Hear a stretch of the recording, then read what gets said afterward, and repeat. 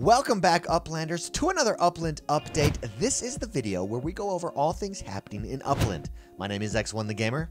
Let's jump into it. First up, over in San Francisco, we had the Coit Tower auction. That's right, one of the most classic structures in San Francisco went up for auction, Coit Tower. This was a reverse auction, and the winner was Fu Manchu, who minted the legendary San Francisco landmark for 23 million UPIX. Congratulations, Fu Manchu. What a fantastic get. When asked what made him decide to purchase Coit Tower at auction, he said, quote, "Just like in the real world, Coit Tower in Upland is truly an iconic landmark that anyone would jump at the chance to own.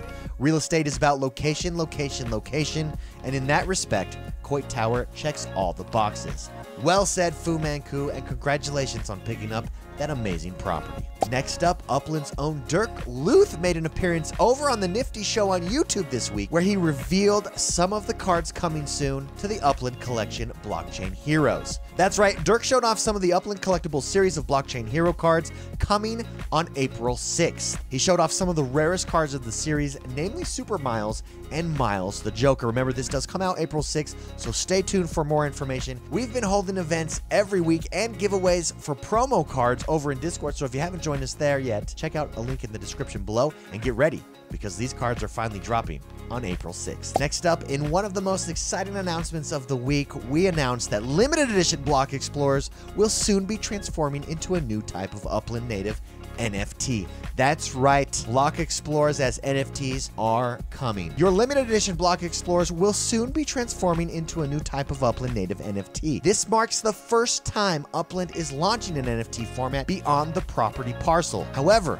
there are many more NFT formats to come, such as the Structure NFT, so stay tuned for that. In the meantime, limited edition Explorers, which are all Explorers aside from the generic default Explorers that you have in the game, will become NFTs on the EOS blockchain. As a result, we are going to also be releasing the Upland Asset Wallet. This is a new feature that will allow players to access their NFT assets as easily as possible. We're also getting customizable backgrounds for your Block Explorer. That's right, at launch, Explorer NFTs will have one background, but we will soon be releasing an upgrade that allows players to select from several custom backgrounds, allowing you to personalize the way that your NFT is viewed by you and other people. In the future, players will be able to provide their own uploadable custom backgrounds. There is so much exciting news to cover here. All of it is in a blog post.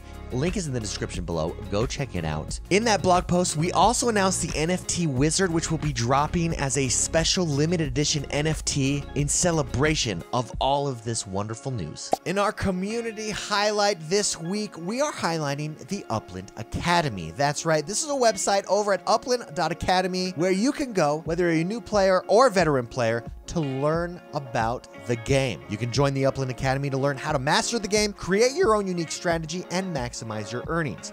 There are beginner and advanced courses, as well as a glossary that's super handy for all things Upland. So make sure you go check out Upland Academy. A link is in the description below.